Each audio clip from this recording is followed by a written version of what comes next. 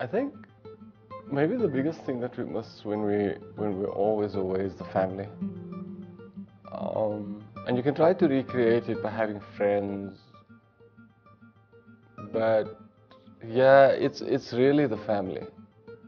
Your extended family. I mean, of course, you have your kids. That's special. But knowing, and especially listening to them now, they know how things are happening, what their cousins are doing, and that excitement keeps building up for them. So even as a parent, you feel for them. You're not alone, just with your kids, and obviously preparing all those things together is different than being on your own. But alhamdulillah, it's been a beautiful experience here.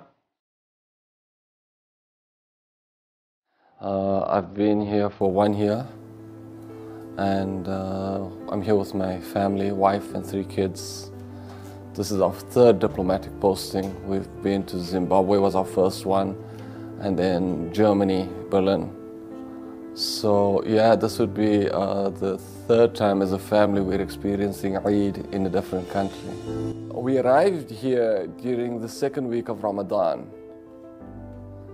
This is our first real Muslim country, and I mean, it's Saudi Arabia, right? So we get here and we're adjusting to the heat, and things are different, but you know that you're experiencing something. And Eid comes, and of course we're still not settled, but then it dawns on you that what binds us as Muslims throughout the world is family. And you start observing around you and how all the families are gathered, whether it's a shopping mall or just walking around, but that's the beauty that brings everybody together. But then we had an amazing experience for Eid al-Adha. We met some friends and they invited us over to Sudair. Qurban, and the family, and it's a small town, it's not Riyadh. Riyadh is very big, but Sudair is small, and so we got to see a different side of Saudi, which was beautiful. But in many ways also remind you of home. When we talk about the ties that binds us as billions of Muslims throughout the world, again, it's the concept of family. But now we got to experience the Saudi family and everybody coming into the house. And what's different though, and we realized that even with our first Ramadan, is that life happens after Maghrib, after Iftar. For us, we're like, okay, this is, we even tried going shopping and everything's closed and the kids are like, Dad, we need, and you're like, okay, wait. So, but you get used to that, and it's a good thing, because there's a festive, and it's nice, the kids enjoy that. This Ramadan was special and beautiful for us, and I'll tell you why.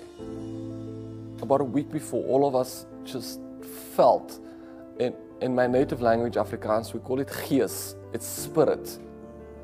But there was a spirit developing in Riyadh. And I don't know what it was, but all of us felt it. Something special was about to happen, right? Like we know religiously what the month of Ramadan is. And yes, we felt it at home as well, but this was different for us. Now it's our 2nd Ramadan. And so throughout the entire build up to that feeling that it's here, right? But this Eid, inshallah, will also be different for us because we'll start a few days before Eid, inshallah, go for Umrah. And then after that, for the very first time, we'll go to Medina Munawwara. I don't know if it's the same for the women in Saudi Arabia, but I know in South Africa, the Muslim women are busy, and sometimes long before Ramadan even starts. They're busy preparing for iftar. I'm very excited about Eid because we intend to go for Umrah and hopefully spend Eid in Medina, inshallah. Eid is very special and it's very exciting for us, even back home. And for Eid, sometimes they start the night before to prepare dishes. And it's usually like our most expensive dishes. We usually do meat dishes. So we do curries, we do biryanis. The dish that I've prepared for you today is called mafrou, which translates basically to madam. So it's made out of steak and like a savory rice. I mean, it's difficult in other countries, always, because it's never easy to find your community.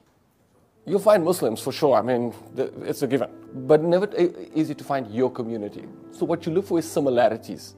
When we talk about family, exactly what she said now is preparing things together, you know, and how that allows you then to pass that down through the different generations. And it makes me think now that, yes, of course, our children experience it when we do go home, but those who are permanently at home will always have those memories. Our kids, it will become a distant memory for them, especially our daughters.